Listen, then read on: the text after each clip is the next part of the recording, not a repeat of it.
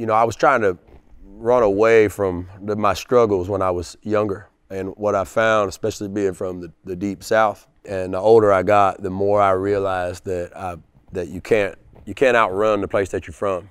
This is Live at the Hall from the Country Music Hall of Fame and Museum.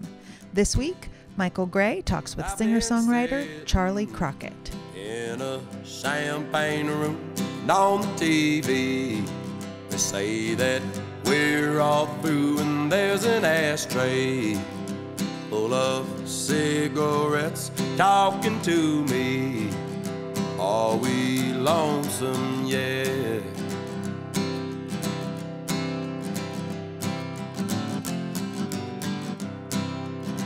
You caught me staring at the chandelier. No, I ain't crying. Smoke it cause these tears. This place is crowded. Folks, they seem upset. I'm just smiling. Are we lonesome yet? In here there's a price to pay. It costs a lot more to stay. Nobody wants to share. Who told you this town was fair? Tell me, are we lonesome yet? I just can't forget the voice talking in my head. Are we lonesome yet?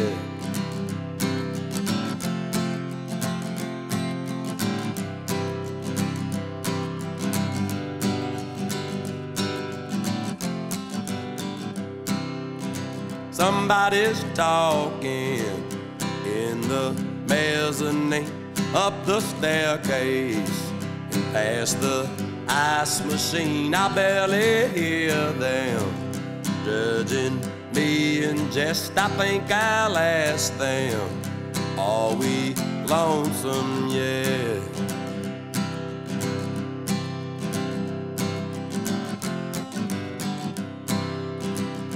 Big old city, your show been hard on me, filled up with people. As far as you can see, electric billboards selling what comes next. They're really saying, are we lonesome yet? In here there's a price to pay. It costs a lot more to stay. Nobody wants to share. Who told you this town was fair? Tell me, are we lonesome yet? I just can't forget the voice asking in my head. Are we lonesome yet? Are we lonesome yet? Tell me, are we lonesome yet?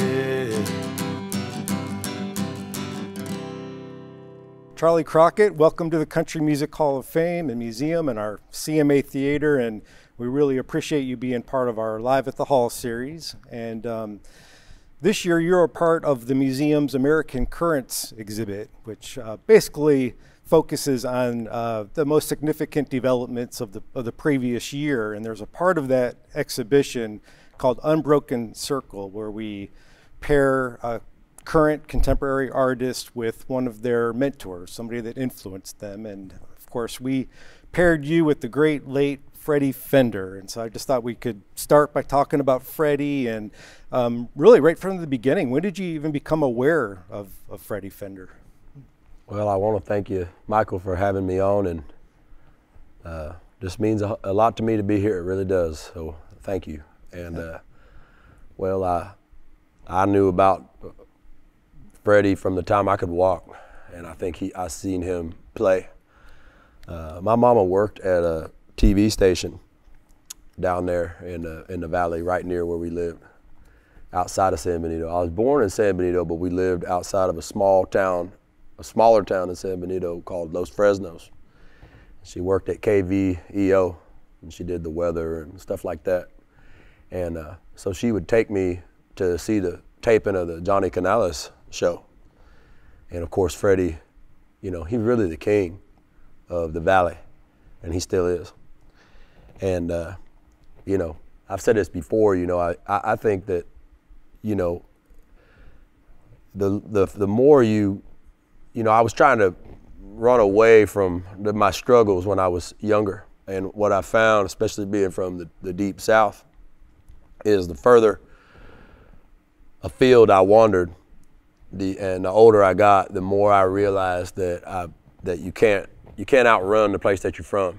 And one day I think I stopped running from it and turned around and embraced it, and things started changing for me when I did that. And you know, when I was a kid, Freddie was everywhere and he was everything. And then as I got older, I forgot about him a little bit, as America did with kind of fading, you know, country stars of that earlier era.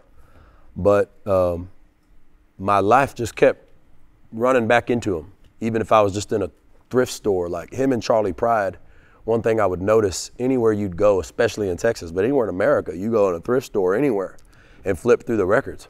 And there's just so much Freddie Fender and Charley Pride, which part of that's a testament to how many records they sold, you know, and they both broke a lot of records. Also, as you know, I progressed with street performing and my experience and cutting my teeth in New Orleans and coming back to Texas, those things, I just kept running back into Freddie. And when I got a little older and started looking more at his music, I started, you know, recognizing his early work, you know, as a El Bebop Kid, and the way that he could, I mean, he really pioneered a version of rock and roll that I really think we're yet to uncover in America, you know, and I think in that way it makes him as important as Chuck Berry, especially for the cultural significance of Texas, and then more specifically being Mexican-American, a Tejano, especially from Rio Grande Valley, which is a very isolated place that, you know, doesn't get the kind of recognition that maybe other places do, like Mississippi Delta or the Appalachia, you know what I mean? So, and of course, you know, when people would ask me where I was from, you know, you could say San Benito, and even in Texas, they wouldn't know where that is. But if you said you were from the same town as Freddie Fender, they'd be more likely to know what I was talking about. Yeah, wow, well said. I mean, given your very, you know, kind of unique your backstory as a street performer, it seems like that you're approaching your music and your career different than anyone else out there right now. You think so? Yeah, and I mean, I guess I'm curious about, you know, and then I'm talking about like mainstream country or Americana or anyone. I mean, and I mean, so do you see kind of like parallels between your life and career and Freddie's? Well, there's no doubt. We was both born in the same town. We both really figured out our sound in New Orleans, you know, and you could really argue that the birthplace of a lot of America's music really comes out of that town where the Mississippi River washes out into the Gulf, right? Both got in a lot of trouble with the law. Both got out of it because of people in those legal systems liking our music. You know, he had it a lot harder than me, but you know, had my fair share of trouble. And also being associated with country music, because see, as a street performer, and I can't speak for Freddie Fender, but I would imagine that being the type of kind of innovator that he was, you're pulling from so many types of sounds. So like Americana music, for example, I had never associated that term with anything but a breed of chicken until maybe, you know, 6-7 years ago. You know, I was unaware. I was a street person, you know, and my identity was to the blues, because that was the stuff on the street and in bars and around the roots musicians that I spent time with. That was the sound and the music that they identified where I was coming from. And you know, as I've been associated with country music more and more, I grew to be proud of that. In, you know, and the idea, I think what makes it,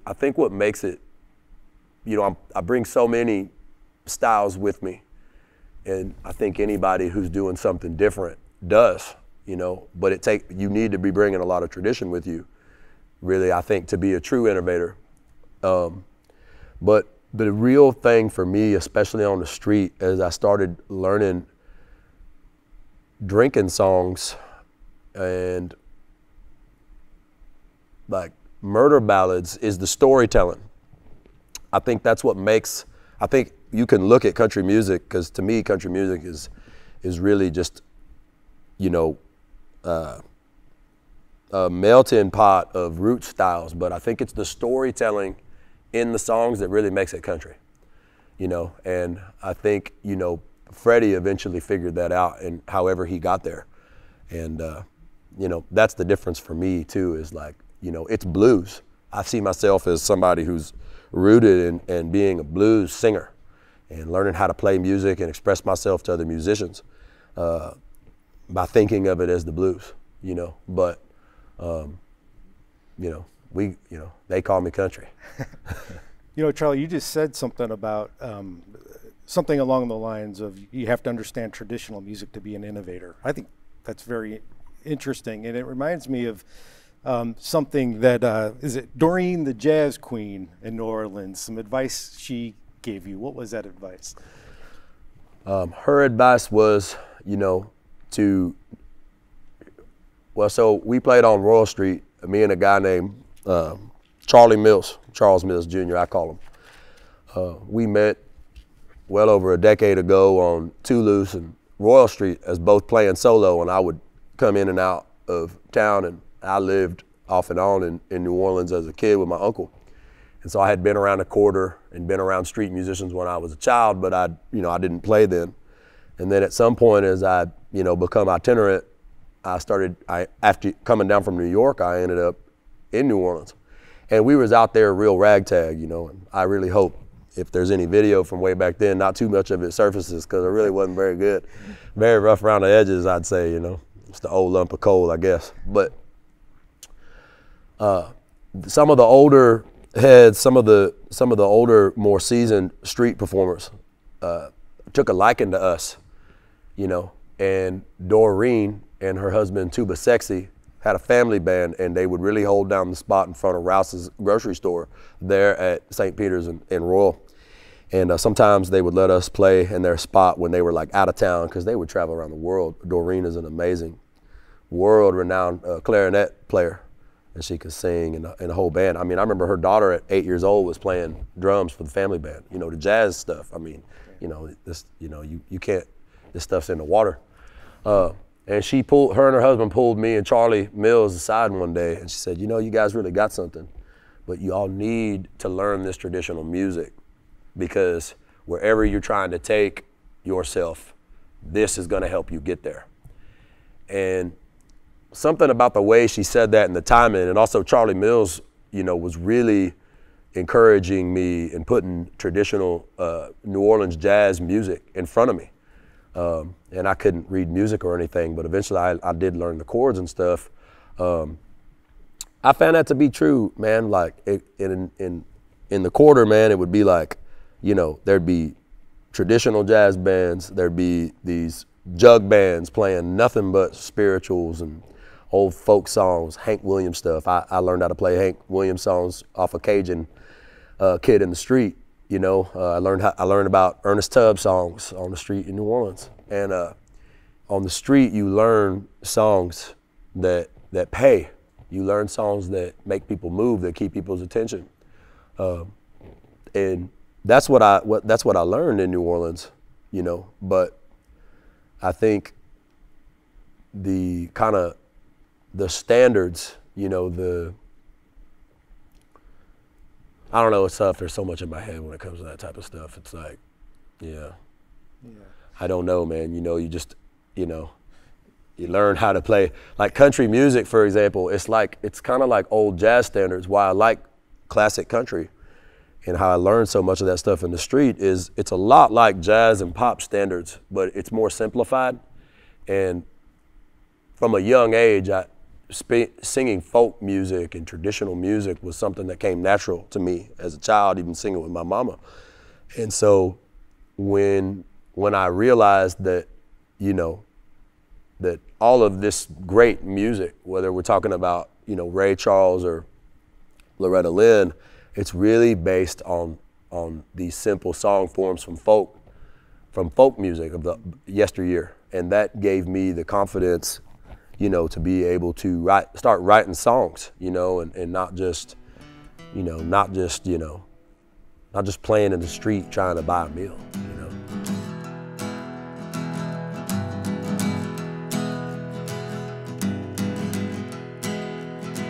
You saw my photograph as you was walking in, an invitation to the world I'm living in.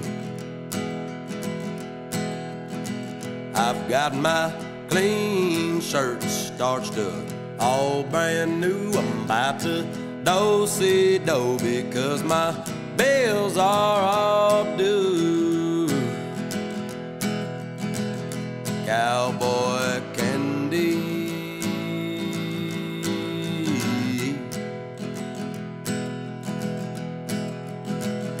cowboy candy, yeah, yeah, yeah.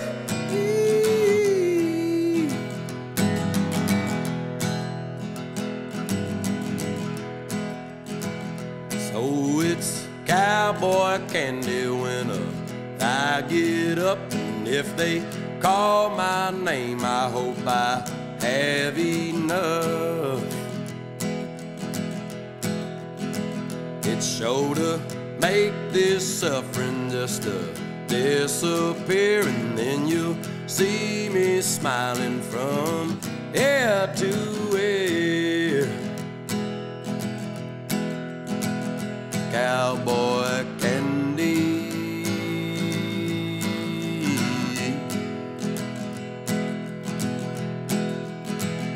cowboy candy,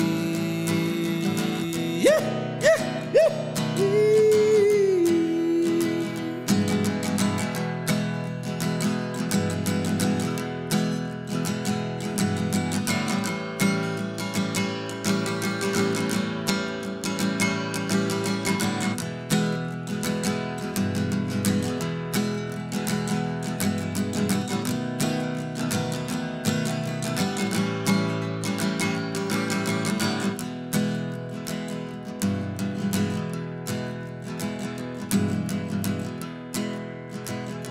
I'm a long way from the promised land. Believe I once knew grace until it slipped my hand. So don't slow down, boys, on account of me. I've been biting down on that cowboy candy. Cowboy candy,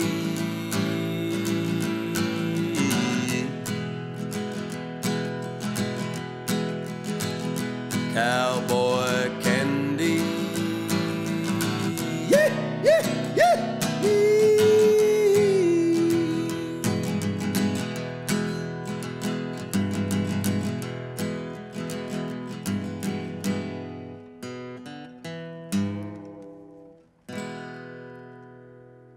You just had to become so resourceful, but you were open to all this music and absorbing all this music. You know, I know that at some point, people who were writing about you were like referring to you as like a stylistic chameleon, and I think that at first maybe bothered you. How do you feel about that now when people kind of describe you that way? Yeah, it's kind of like, you know, when they first started calling George Jones, who's the king of country music, by the way, when they started calling him the possum, you know, or like No Show Jones. Of course, at first he didn't like that, and then later he put it on T-shirts and sold it on tours. So initially it bothered me because I guess I kind of knew inside that I was pulling from so many directions that it becomes difficult to classify, you know. And I think maybe back in the day, the way that I got here was how most everybody got here, but maybe it's not as much like that anymore. So, you know, like Loretta Lynn said, you know, you're either the first or the best, or you're different. And well, I'm most certainly different. And you know, I started to, you know, I went from being like, man, it's a chameleon, you know, like you know, that means I don't have an identity, you know, and then I look at it being like, well, man, this is who I am. Like, I can play blues, I can play soul, I can sing gospel, you know, I can really sing any kind of style, you know.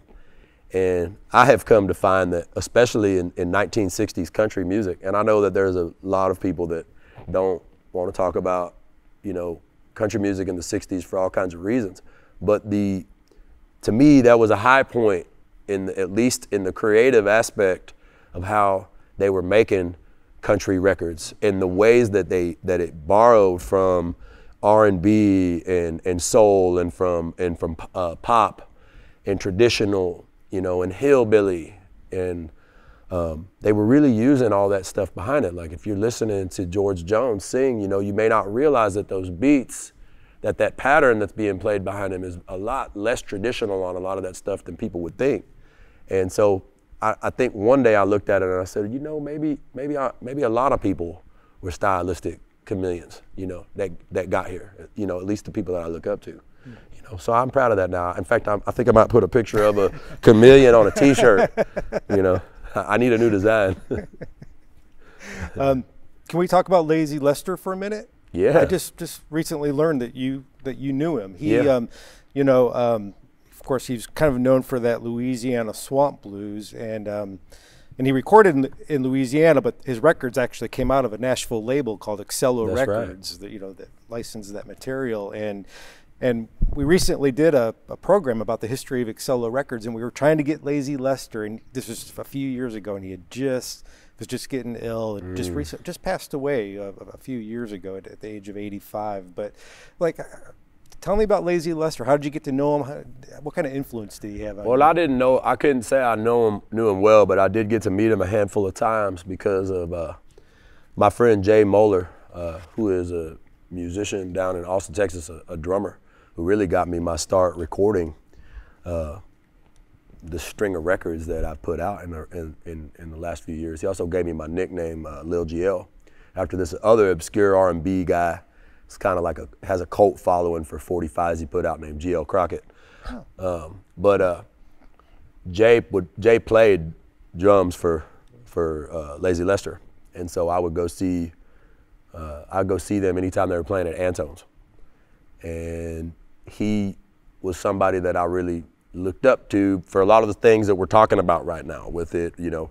And what he would tell me is that he really loved playing country music, but when he was on Excello and those labels back in that time, you know, like we were talking about, it's like when they, you know, people want to classify you. They want to be able, you know, they want to be able to identify or pigeonhole you. And people don't necessarily mean anything negative by it. It's just people want to simplify it. And so he was saying that the confines of the sound that he'd been known for made it difficult for him to be able to just sing country music. But if you go see him live, he would do all kinds of country stuff, you know. And like Waylon Jennings said, I mean, country and soul just about a beat apart, you know. So anybody, whether you Waylon or Lazy Lester, it's like we learned how to do all this stuff together, you know. Even the guys on the street that taught Hank Williams what he knew. It was really, you know, country dancing songs that made money on the street in Montgomery, Alabama, you know. And so, you know, with Lazy Lester, he told me that on multiple occasions. You know, he really loved country music, I think, the most. I always just thought he just had such an identifiable, like, unique sound. Like, my favorite thing he ever recorded was Sad City Blues. Oh, yeah. It's just such good stuff. You know, he's just so, you know, some people have a voice that you cannot instantly recognize it, you know, and that was him for me, you know. And so being around him, getting to see him play, he was funny too, man. He wore a belt buckle. Last time I saw him, he was like standing at the entrance to Intones, and I looked down at the man's belt buckle, and it was it was his own picture on his belt buckle. And he was a funny guy, and he wore boots and Wranglers and was real tall and was the funniest, sweetest man. And I always thought it was like really wild, you know, because when he passed, he was living in Paradise, California. And then 6 months after he passed, that town burnt to the ground. Oh, that's right. You know, so I always thought, I guess he just knew it was time to go or something.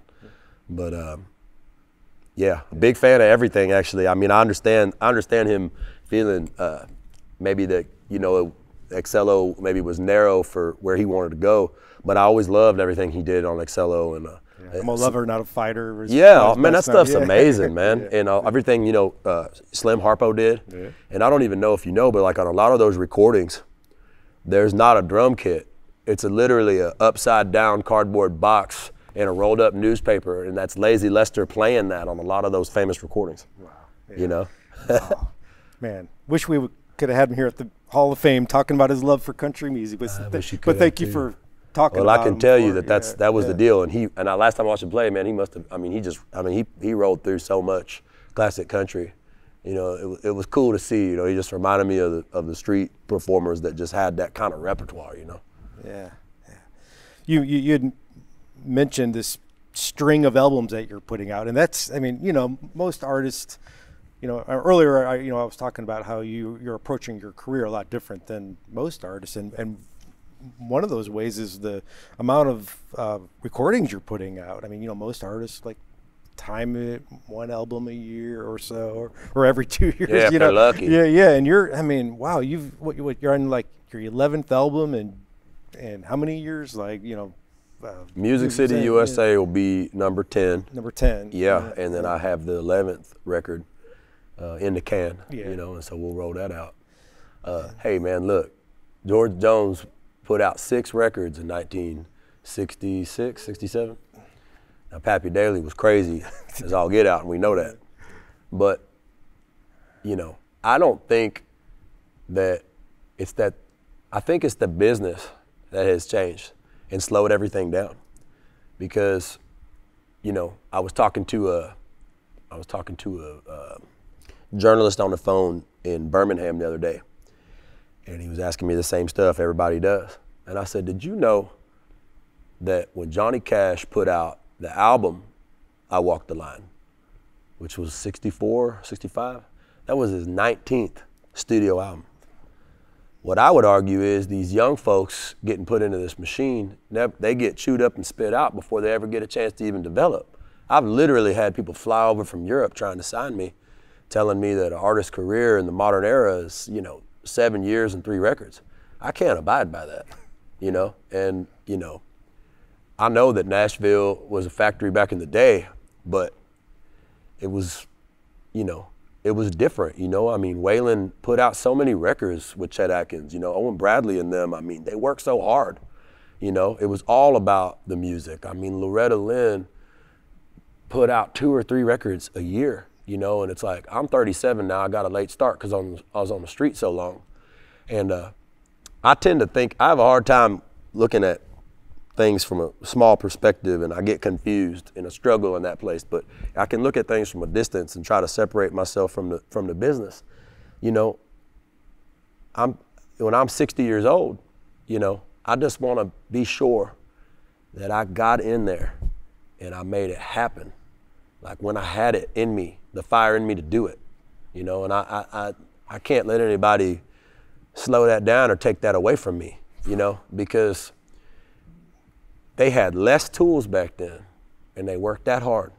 And now we got all the tools in the world and it's so slow, you know, and I just, like I said, I ain't blaming anybody. I can't abide by that. You know, that's not my style. That's not my style. Yeah. Well, you talk about the fire, though. I mean, these songs just must be flowing out of you right now. You came in and were gracious enough to perform some songs today, and you were performing songs that I think you literally just wrote in the past few weeks that haven't even been recorded yet. Yeah, one of them is just a few days old. You know, I don't know. You know, you play in a town and you meet people and you see the bright lights of these big cities and you see the folks in the rural places and all of the struggles and the issues in America, and I just, I'd have to be dead not to be able to write songs off that, you know? So, and that's the other thing too, you know, because I like the way that the major labels used to work back then, you know? So if you signed with RCA in the 60s, if you signed with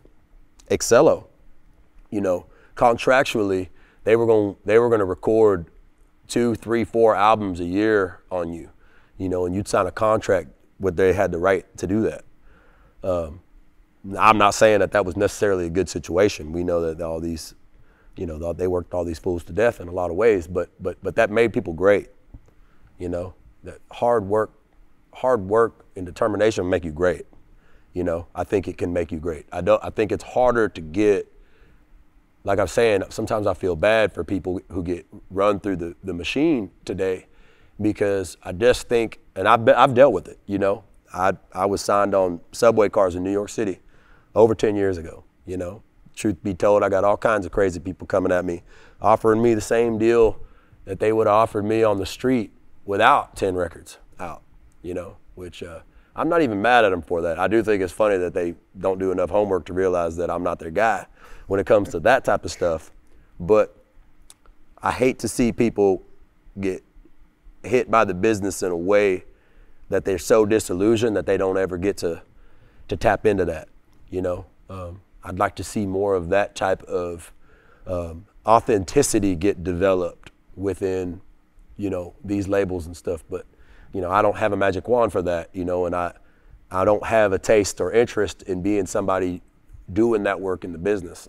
I can only really put my energy towards my own stuff, you know. And like Willie Nelson, how many records does that man have out? 77 records, you know. Ernest Tubb, I want to record 50 records, you know, and it got to be a good song in there. But what did Merle Haggard say, man? What did he say? He said he wrote 300 songs before he ever wrote a good one, you know. These folks ain't even writing 300 songs in their whole career.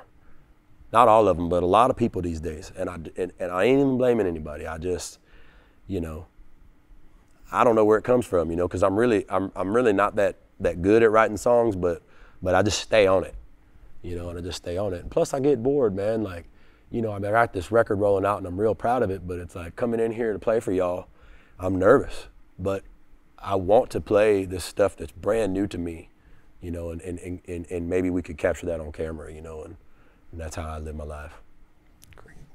Well, thank you very much, man. This has been fun. So Am I testifying? Did I testify? You know what I'm talking about, man? Yeah. All right. Well, this one here, you know, I played on the street for a long time, about 10 years, and actually I walked into this guitar pool in Manhattan a bunch of years back now, probably, I don't know, 12, 13 years ago, and I was in way over my head, you know. I really wasn't any good and didn't have no business being in that joint. And but after the fact, come to find out that I was in the same room as Ramblin' Jack Elliott. And like I said, I didn't have any business being there. But from that day forward, I kind of more and more became aware of him and really consider him one of the great folk singers in America. And I think I was in Montana hoboing through a bunch of years back, and I heard this song here called Diamond Joe. Let's see if I can get it right.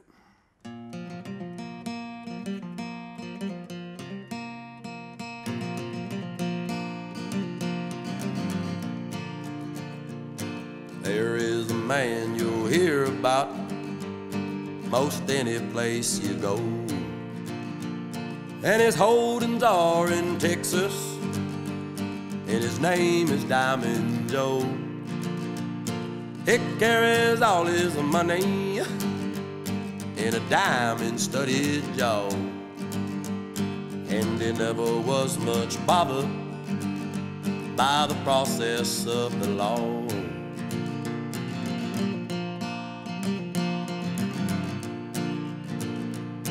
Hired out to Diamond Joe, boys, I did offer him my hand, and he gave me a string of horses so old they couldn't stand. I like to starve to death, boys, he did mistreat me so. I never saved a dollar in the pay of Diamond Joe.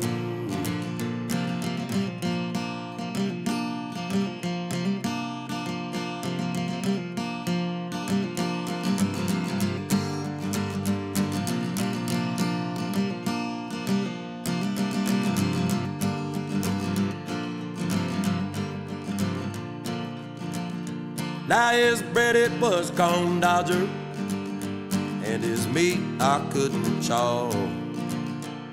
And it kept me well distracted with the wagging of his jaw and the telling of his stories. I aim to let you know there never was a rounder who lied like Diamond Joe.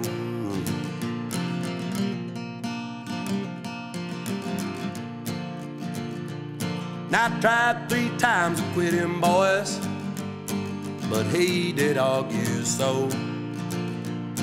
And I'm still punching cattle in the pay of Diamond Joe. But when I'm caught up yonder and it come my time to go, give my blankets to my buddies and give the fleece to Diamond Joe.